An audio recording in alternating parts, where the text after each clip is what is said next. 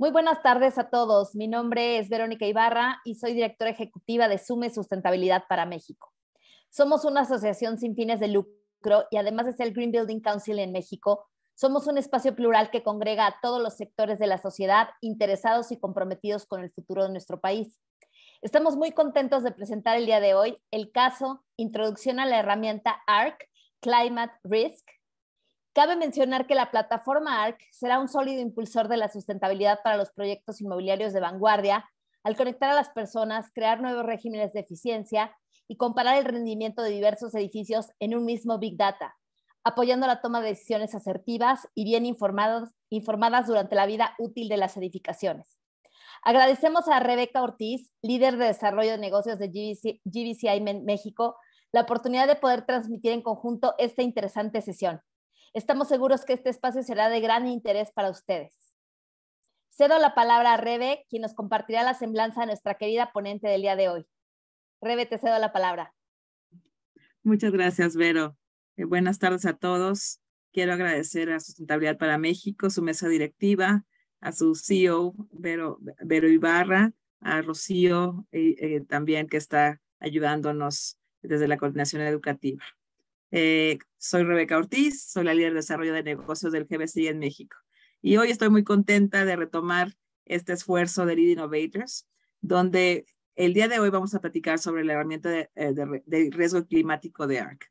Y antes de entrar en materia, les quiero comentar para todos aquellos profesionales LEED que la asistencia a este webinar les puede hacer acreedores a una Sea Hour. El webinar está registrado bajo el número de curso 0920026872. Va a ser favor a Rocío de poner el número de curso en el chat para que todos lo puedan tomar. Y quiero recordarles también que al final tendremos una sesión de preguntas y respuestas, para lo cual los invito a usar el chat. Y bueno, para entrar en materia, les quiero comentar que el riesgo climático se ha convertido en una prioridad para los participantes de la industria inmobiliaria, incluidos inversionistas, propietarios y administradores de activos inmobiliarios. Este concepto está muy bien descrito en el Financial Stability Board's Task Force for Climate-Related Financial Disclosures, mejor conocido como TCFD o TCFD, o en español es el Grupo de Trabajo para Divulgaciones Financieras relacionadas con el clima de la Junta de Estabilidad Financiera, TCFD. TCFD recomienda que las empresas proporcionen información sobre dos dimensiones críticas del riesgo climático.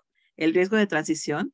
Los gerentes deben informar sobre cómo los activos pueden verse afectados por la transición en una economía de menos carbono, incluidas las emisiones de gases de efecto invernadero, tanto el alcance 1 como alcance 2 y la intensidad de las emisiones. Y riesgo climático físico. Los administradores deben identificar las amenazas climáticas extremas de riesgo moderado o alto antes de 2030 y una mayor cantidad y variedad de amenazas físicas entre 2030 y 2050. El reconocimiento del valor y la necesidad de esta información se extiende mucho más allá del TCFD y sus partes interesadas. Las herramientas de ARC Climate Risk representan una nueva capacidad significativa para llenar estos vacíos a nivel de activos individuales. ARC Climate Risk aborda las dos categorías principales de TCFD y en conjunto estas herramientas brindan información necesaria para comprender y gestionar la transición y el riesgo físico. Cuando se agregan a través de un portafolio y se combinan con información de gobernanza y estrategia, los datos de ARC Climate Risk contribuyen a la elaboración de informes completos recomendados por el TCFD. Y bueno, pues el día de hoy está para platicarnos un poquito más de esto Kristina Koh. Kristina es analista de datos de desempeño de ARC. Antes del USGBC obtuvo una maestría en ingeniería civil y ambiental por la Universidad de Stanford en California. Y comenzó como intern, como pasante en ARC, y su trabajo abarca desde estándares de desempeño, de construcción, hasta ESG y calidad del aire interior. Vamos sobre todo, creo que es importante decirles que lo que nos va a presentar Kristina es la herramienta que está provista en la plataforma ARC por Moody's, que es la que está disponible para el mercado latinoamericano. Y sin más por el momento, Kristina, thank you so much for accepting our invitation today. The floor is yours. Great, thank you. I'm going to share my screen. Can you see the PowerPoint okay? Yes, everything's well. We can see the PowerPoint. Great. Hi, my name is Kristina Koh. I'm a performance data analyst at ARC. And first of all, I want to thank Rebecca, Veronica, everyone at SUME, and all the participants for joining here today. Today, I'll be going over what ARC is, just a brief overview, before jumping into climate risk and our climate risk tool, which is an impactful tool that we have for you. I'm going to get started with what is ARC. So ARC is a wholly owned subsidiary of GBCI and part of the U.S. Green Building Council. We support GBCI's brands and USGBC's transformation mission. Our purpose is to make measured real-world performance an integral part of green building practice, whether that be spaces, buildings, places, or portfolios. Now, what exactly do we do? Let's start with what we're not. We're not a comprehensive environmental management system, nor a utility access platform. Instead, we have a targeted set of features. We score, benchmark, and communicate real-world performance for spaces, buildings, and places around the world. So that's what we've been optimized to do. We give people the ability to measure, track, and score operational performance across multiple metrics anywhere in the world. We allow them to compare that performance to LEED requirements or building performance standards, and we provide tools to analyze, summarize, and report on your performance. All right, so today, the people using ARC are facility managers, corporate sustainability, property companies, and K-12 and higher education. As an example, one of our users is Schneider Electric. They're both a partner and a user. They use ARC to show that their measured operational performance of their building in France is among the highest performing in the world. And they use it as a basis to pursue LEED version 4.1 certification and recertification.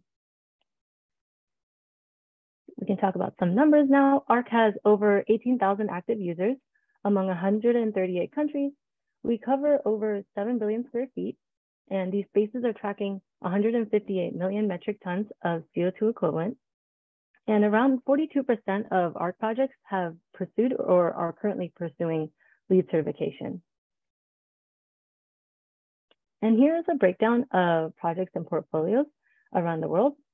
By floor area, we have almost half of our projects in the US, but we also have a lot of projects in Italy, Canada, Mexico, China, and India. And we're growing quickly in Japan, Sweden, Colombia, and 121 other countries. As you can see here, Mexico is about 4.7% of our square footage, which puts them at around 300 million square feet of total space in ARC. And if I did my calculation right, that is about a little more than 4,000 times the size of Mexico City Metropolitan Cathedral. Okay, now how does ARC work? The takeaway from this is that our portfolio users and project users are taking advantage of ARC's characteristics to load everything, score everything, and certify the best. Now, this is possible because anyone from anywhere can load their projects for free. Finally, we certify the best as great performing projects might be ready for certification or recognition. A lot of people have questions about the relationship between ARC and LEED. So both ARC and LEED are part of the USGBC family of organizations. LEED requires the use of ARC for operations and maintenance projects. So ARC's performance scores go for LEED version 4.1 certification, recertification, cities and communities. And we translate the LEED requirements into criteria that we apply to project data and then turn it into point allocation for certification and recertification. That being said, we want as many people and places as possible to be in ARC and understand, be able to analyze how well their building is performing, whether it's in the category of energy, water, waste, transportation, or human experience. And that's why anybody can get started in ARC for free. We measure all of those things and we want people to be able to analyze and communicate their performance. Okay, let's get into what we are tracking and go over some basics for spaces and buildings. Like I said before, we track energy and emissions. Energy includes source energy, primary energy, and greenhouse gas intensity, so scope 1 and scope 2 emissions. We track water, and we measure waste in terms of generation and diversion. We also look at operational transportation to and from the building, including greenhouse gas emissions and distance. And lastly, we track human experience, which consists of occupant satisfaction surveys and measured indoor air quality. These are the core metrics available to ARC users, and we can use these metrics for things like climate risk, modeling, and building performance standards. Now, we do all of this to provide a basis for communication of performance, the interpretation of how your space is performing, whether it is relevant to benchmarks, standards, or historical baseline. We have this in the form of widgets and animations, like this racetrack on the top right, which is also what we saw at the front of the LEED Innovators event PowerPoint slide. We can email this information, we can generate reports to support communication with other stakeholders. So in general, we want to encourage communication, whether that be in a climate risk disclosure report, celebration of great performance, or even just an email to like automatic updates to team members. Okay, now let's move on to the topic of today's discussion, which is climate risk. I'm going to read the overall problem statement here. Commercial real estate cannot run away from a changing climate. It can and should prepare to thrive under shocks and stressors. And so what is this a combination of? First, combining science-based evidence. We need and we mostly have propelling evidence that the impacts of climate change require us to act urgently. Next is investor demand, which includes climate risk disclosure so that we can communicate these priorities that stem from climate change. We need new regulation, and this is already happening as climate risk disclosures are increasingly becoming required. We have to consider occupant expectations as people expect their facilities and buildings that they work and live in to be resilient to climate change. And lastly, weather-related losses. So kind of tying with the first factor of science-based evidence, we're seeing significant losses from these events. Now, these are the factors that drive us to change. And these are the factors that drive us to manage our transition risk and physical risk. I'll start with some figures here on how climate change looks like around the world. We can see that there is higher and higher frequency of areas experiencing extreme temperatures, which is defined as days over 90 degrees Fahrenheit. So this is global warming at a glance. More specifically towards Mexico, we see the average annual mean temperatures from 1901 to 2021. It started around 20 degrees Celsius, and over 120 years, we've increased our average mean temperature to almost 22 degrees Celsius. And as global temperatures are rising and some already dry areas are becoming even drier, forest fires are happening more frequently. So I'm over in California, and last year we could see the sky looking orange all around us. So it looked like we had glasses on that had orange tints because it was just everywhere. And so it kind of looked like we were stuck in this huge blanket of just poor air quality. Climate change means more frequent climate disasters, but it also means more extreme events of these disasters. So the polar vortex in Texas and northern Mexico was the most extreme cold event in a decade. It was hard to protect or prepare the people, the plants and agriculture, and also the properties. There was also extreme rain last year in parts of Europe, which resulted in flooding where hundreds of people died, cars and houses were swept away, and huge landslides were triggered. These are just a few of the examples of the impact that climate change has had in terms of extreme weather events. And with all these events, it looks like we're moving towards a new, unfortunately, a new normal where we have more hot weather and more extreme hot weather. Our new climate is shifting to the right as we continue to create anthropogenic emissions or do other activities that are detrimental to the environment.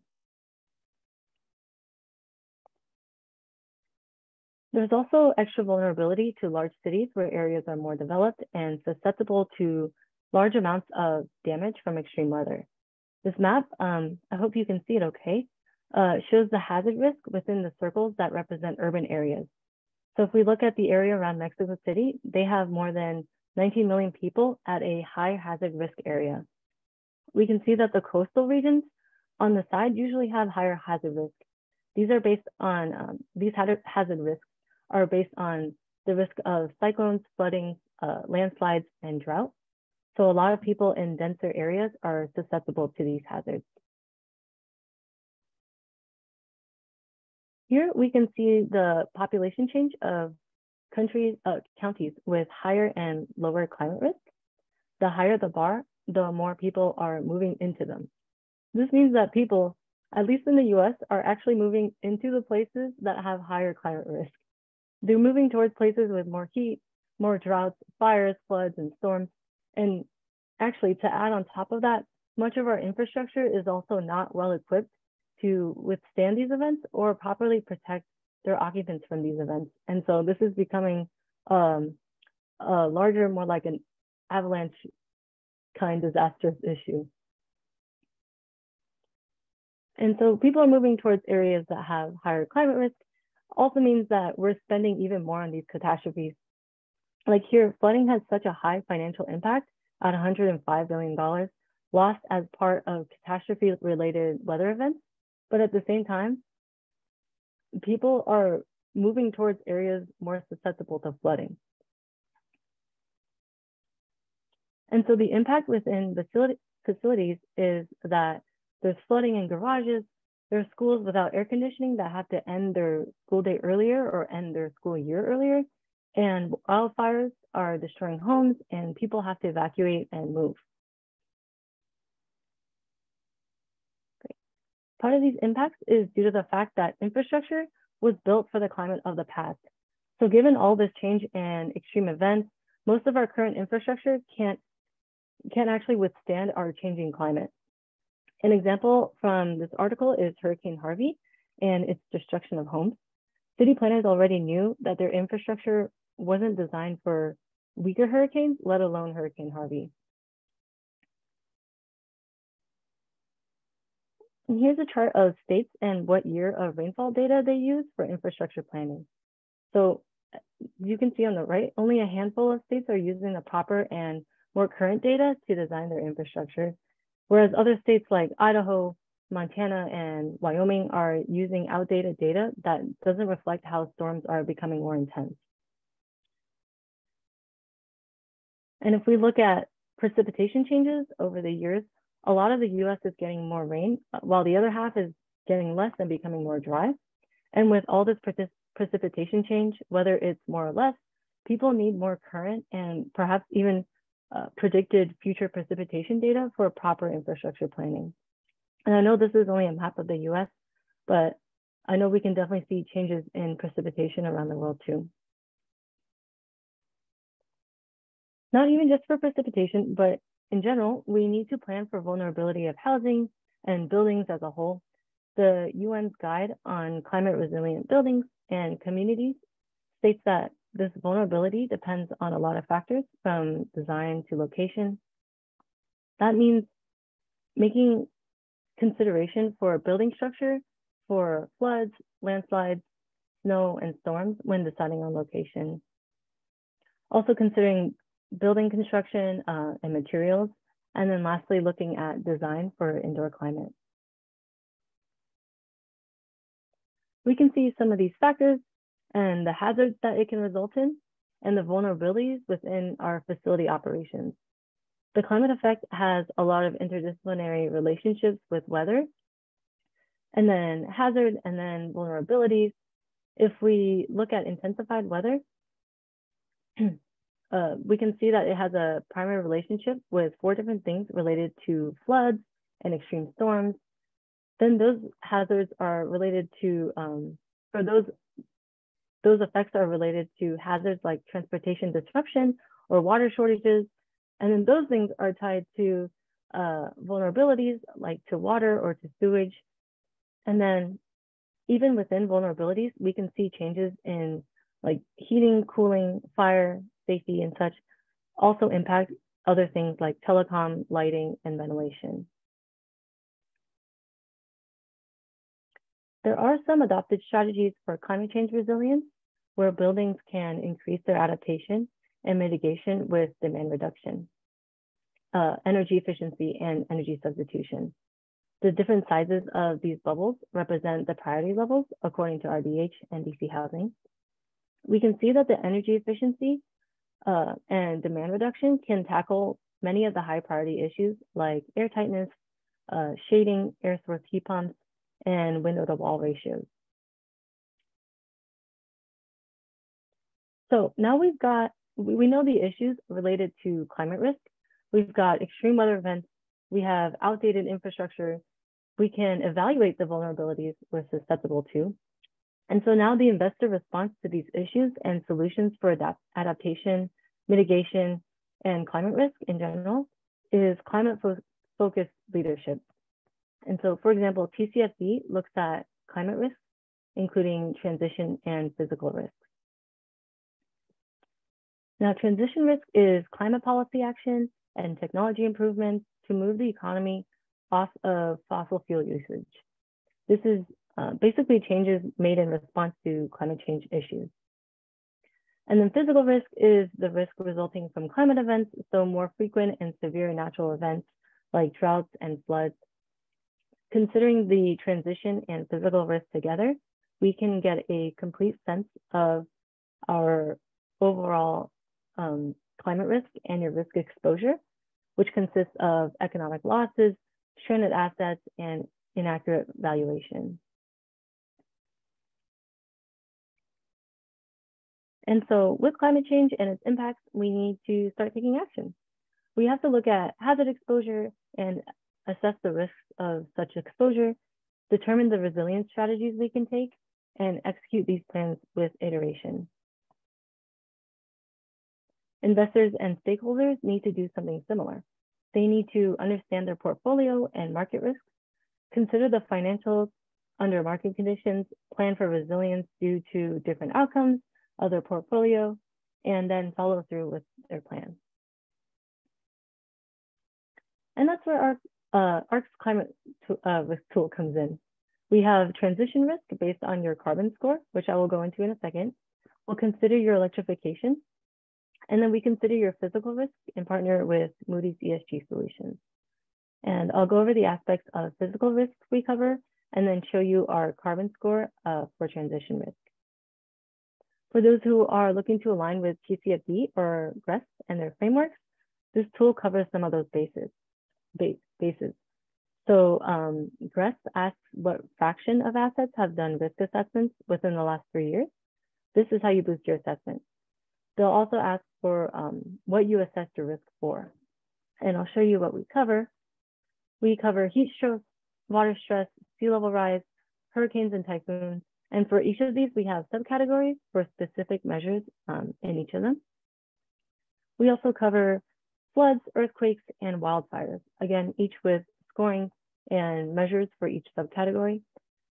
Now, I'll show you exactly what it looks like on our platform. And see if I can share.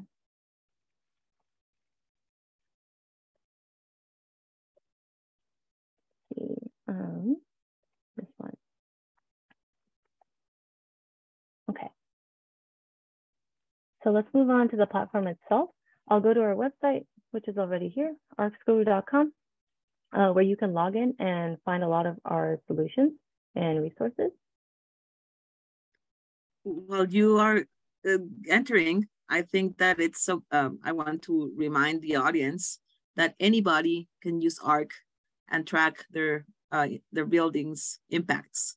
So this is something, you know, like there's some part of it that it's paid, but in general, anybody can start uploading their information and tracking their information. The platform is free for all. That's right. Thank you. Okay, so the account being used here is your USGBC account. If you don't have one, it takes 30 seconds to create. I'll log in with our demo account.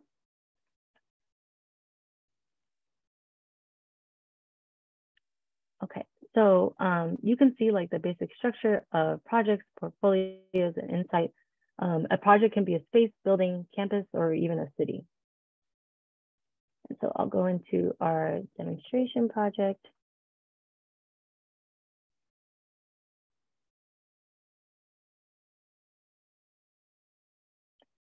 Okay, so the basic elements in the project include your dashboard, your data, a set of modeling tools, and additional project tools like climate risk over here.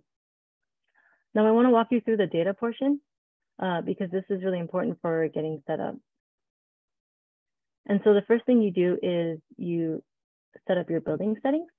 We care about the size of your project, operational hours, and occupants, and you can input those here.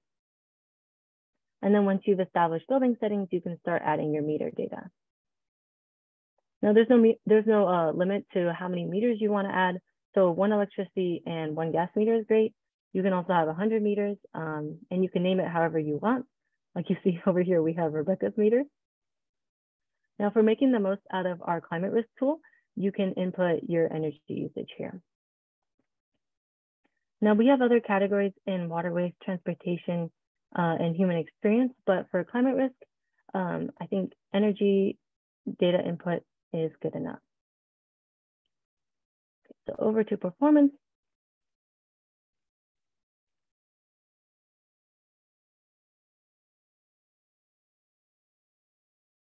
Okay, we translate the energy and carbon performance into a, sorry, my internet is slow, into a 0 to 100 score. Let me change it to performance score. You can track it month by month, and we present key performance indicators like electricity consumption, natural gas, site energy, source energy, and various intensity metrics for baseline performance periods. So that's some of the performance aspects we have in our platform. Move over to climate risk now. We partner with Moody's ESG Solutions to combine our carbon score with electrification and physical risk for this package of information for reporting. For example, like for GREST. Your carbon score depends on your emissions from energy use. Transition risk, again, is all about moving away from fossil fuels, so you can evaluate your carbon score to determine your transition risk. We also want to let you know your electrification score. So this is the ratio of electricity use to overall energy use. So if you, for example, if you use 1 kilowatt hour of electricity and 99 kilowatt hours of natural gas in a given time period, your electricity score would be 1 out of 100, which doesn't sound very great.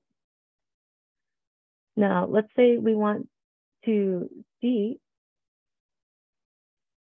how our carbon score and therefore transition risk change with changes in your building energy usage or emissions.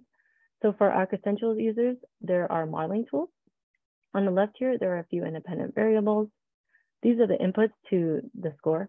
And then we have the inputs that are variable, like source energy and carbon emissions. And then we translate these into energy score. As you can see, the carbon emission score is here related to transition risk. And if you want, also LEED points. So let's say we want to try to increase our carbon score. So we buy 100% carbon offsets. And so we go from our current to 0. No surprise there, your carbon score is now 100 out of 100. I'm going to reset it. Let's say you only have 1 occupant for this entire energy use. Your score is going to go down by a lot. And so it's really helpful to use these models to see what would happen if you changed your energy usage, your occupancy, or your operating hours. Okay, carbon emissions. Now, the next thing we can do to manage transition risk is our advanced scoring tool. Oh, I have that over here. This is a feature that allows users to track and score their performance against building performance standards, whether it's required, voluntary, or for recognition. So let's take a look at a program called Carbon Risk Real Estate Monitor, or CREM. You can pick your country, space type, and then specific plan path. So let's say we want to check OM, and then for, say, an office. So CREM calculates how buildings should be performing each year until 2050 to reach their climate goal. And so you can see how well you do with their year-over-year emissions target to reach, say, a 1.5 degree plan by 2050, or a less stringent one, the 2 degree plan by 2050. This is a demo project, so it passes until 2050 because we put in very little energy usage. Okay, that's enough about transition risk. Let's move on to physical risk, which is what our partner, Moody's ESG Solutions, provides. We partner with them to provide a package of transition and physical risk so that users can obtain a better understanding of their climate risk, whether it's for disclosure or transparency or anything else. So you'll be able to view your report here. And this is an example of what the report would look like. It has the categories I mentioned in the PowerPoint with their subcategories. You can take a look at heat stress.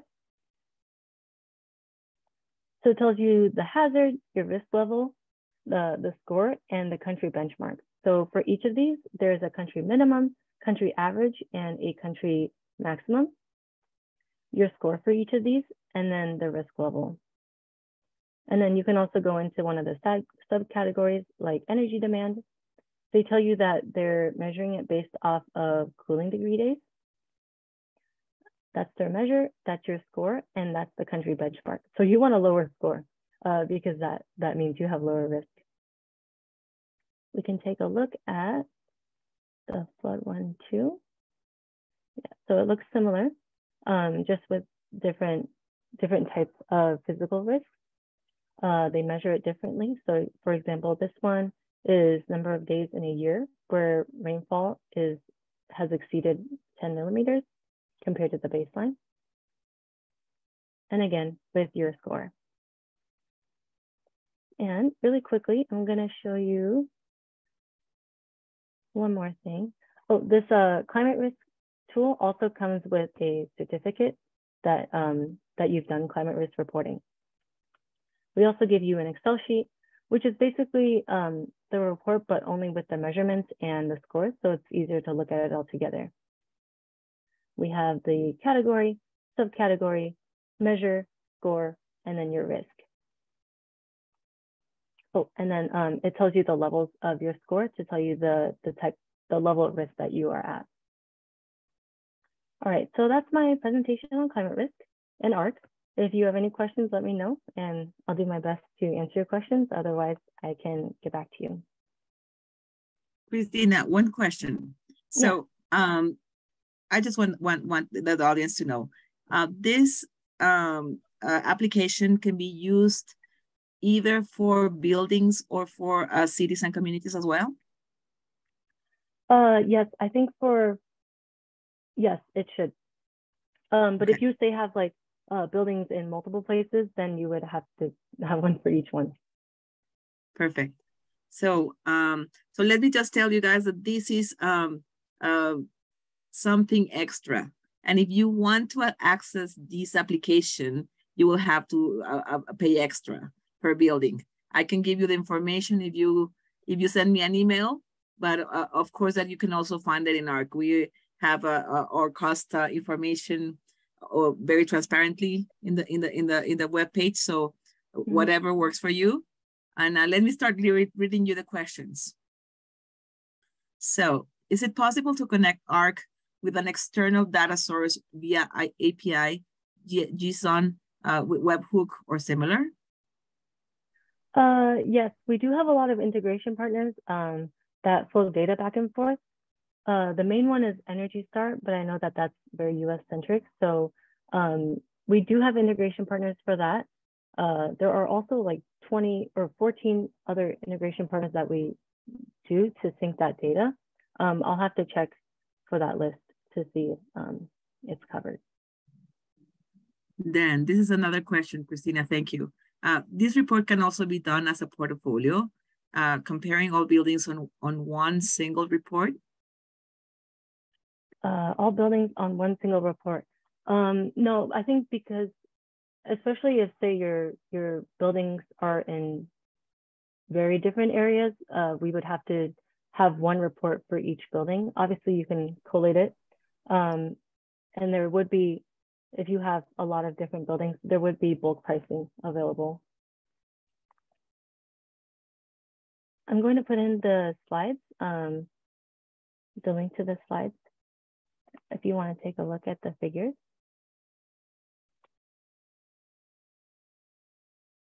Did I answer your question? Yes, I think you did. Yes. Okay, great. Thank you so much. That I will appreciate that because everybody's going to be asking for your presentation. I would like to know if anybody else. I have Sofia Mejia with her hand up. Sofia, do you have any questions?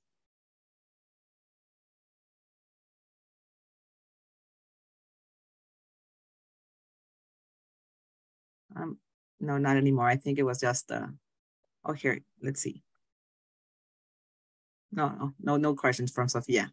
So this is a very brief presentation, guys. As you see, the climate ARC risk is available again in ARC. And if you have want any extra information about it, if you want to start using it, please contact me and I will set up a meeting with you guys and the ARC team. We're very thankful for having Kristina today. I was worried that we couldn't have somebody, that could give us a demo and show us how this works.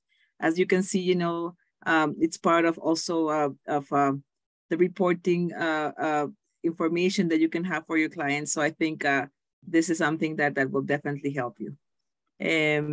Well, Kristina, I just want to thank you so much again for being with us today. We will be bothering you a little bit from Mexico. Thank you so much for your time. Thank you so much for this opportunity. Muchas gracias. Les recordamos a todos, bueno, gracias Rebe, gracias Kristina por esta extraordinaria presentación, antes que nada. Y bueno, les recordamos que Sume comparte webinars, cursos, talleres y otros eventos todas las semanas. Los invitamos a seguirnos en nuestras redes sociales para que puedan enterarse de nuestra oferta académica y de nuestras actividades para que se sumen a Sume. Muchas gracias a todos y que tengan una maravillosa tarde.